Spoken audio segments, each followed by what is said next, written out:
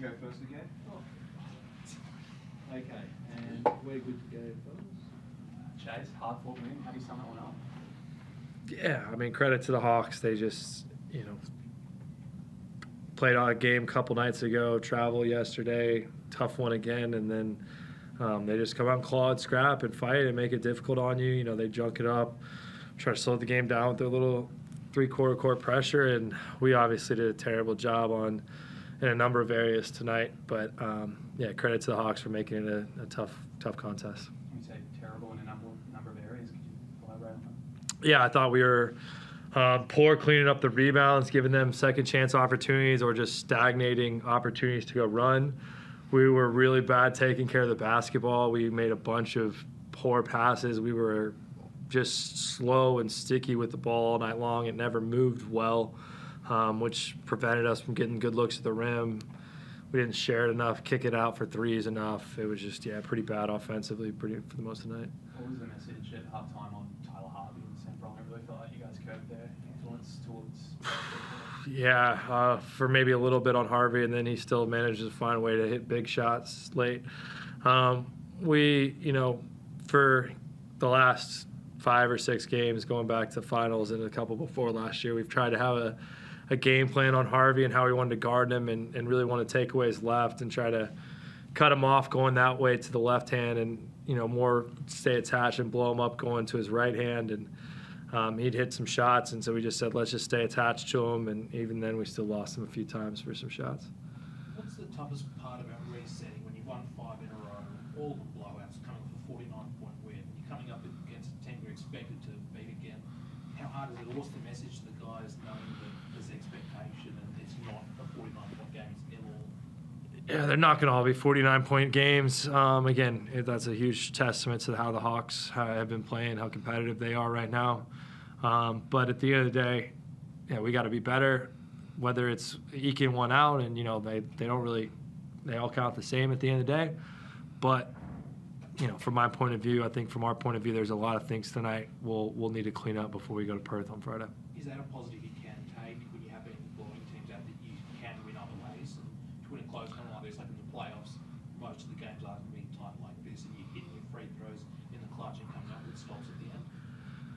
Yeah, I mean, sure. I just, my coaches are trying to tell me the same thing, but I'm not taking a bunch of pride in beating a team that's missing 2 imports and has got 21 losses on the year. I think we just need to be better.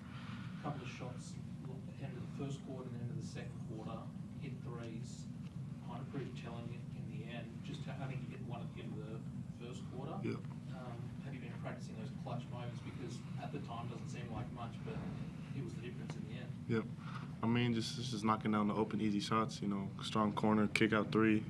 It's not a tough shot to miss. So I mean, just getting on the rim, it just creates so many more opportunities. And then, This is one of Zay's kind of least impactful games.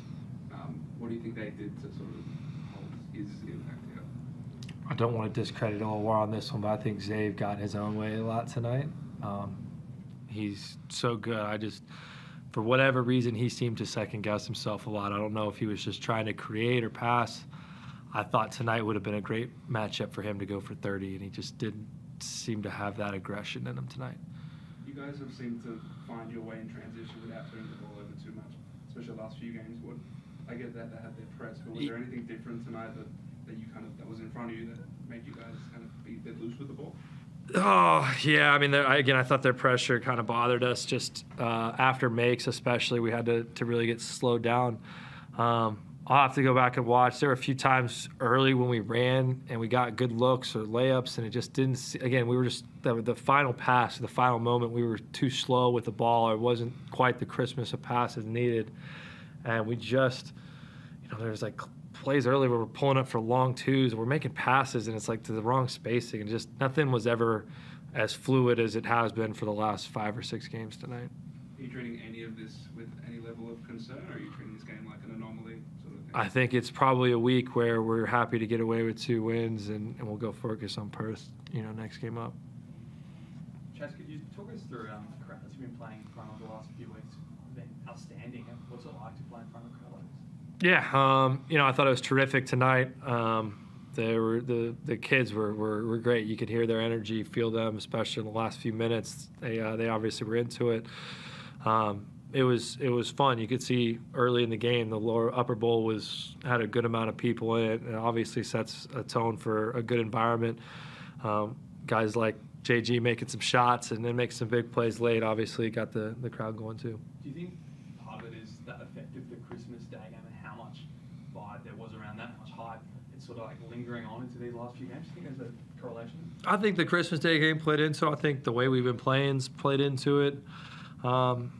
Being top of the table, Sydney's a winner's town. Like if you got it right, I think they want to come support quality teams. So we just got to keep building. Hopefully, keep giving the fans. Again, I was laughing with Luke and some of the owners and after the game, and they're like, "Oh man, the fans loved that one." I was like, "Man, it was a close game, but from my point of view, it was not a pretty basketball game for either side necessarily." And but he's like, "They don't know that, so they just had fun because it's close."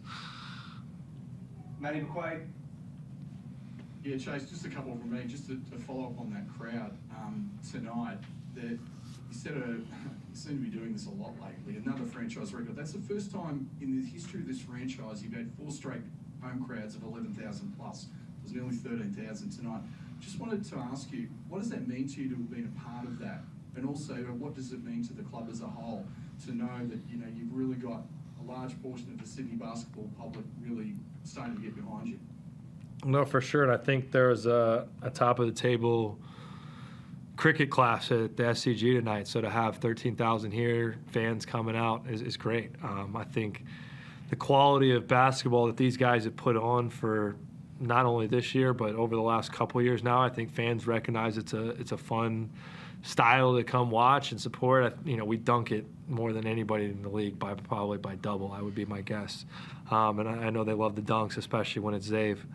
So I think, it's a fun product. I think the guys do a great job of fan engagement to keep people interested and intrigued and make lifelong fans. I think that's a huge part of it.